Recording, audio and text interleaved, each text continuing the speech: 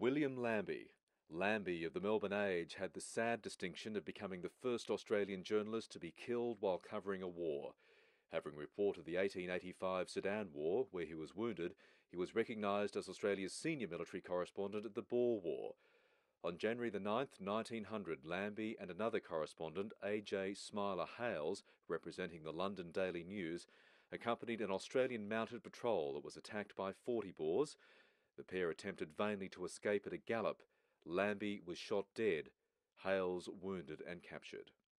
Well, clearly, as we've seen in both Sudan and in the early stages of the Boer War, he was someone who was determined to get in front of the action, to be there, to get his dispatches out. And of course, it was a huge challenge for journalists to get their work via cables and what have you back home for publication. And clearly, he took risk. He took risk in Sudan and was wounded, and again was out in the front of the action and doing his work when he was in that ambush in which he died.